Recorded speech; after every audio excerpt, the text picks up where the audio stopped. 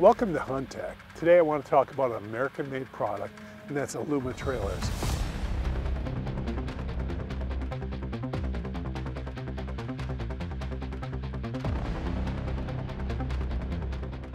You know, if you look at the history, it's pretty interesting.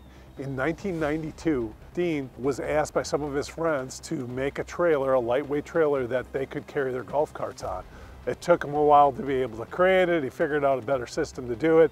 And boom, Aluma's born. You know, in those early years, to having 5 employees making 2 trailers a day to now doing over 300 trailers a week. It's amazing. I was blessed. I got the chance to go into the factory and actually see the process for myself. And first off, it's mind-blowing. But what really impressed me more than anything was the personal pride that the labor force had in the trailers. I mean, every station that you go up to, you didn't have to beg for somebody to talk about what they were doing on the trailers. They wanted to tell you why it was better than anybody else's and what was so great about it, which is really, really cool. You know, for me, what I like about aluminum is, first off, it's super lightweight, right?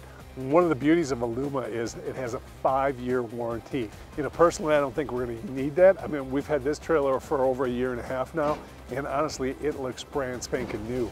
This one is a tailgate. Basically, it flops down, you can drive your ATV on it. But if you want a tilt bed, they have trailers all the way up so that you can do a car hauler. You name it, they have the right size. Small utility to the big car haulers.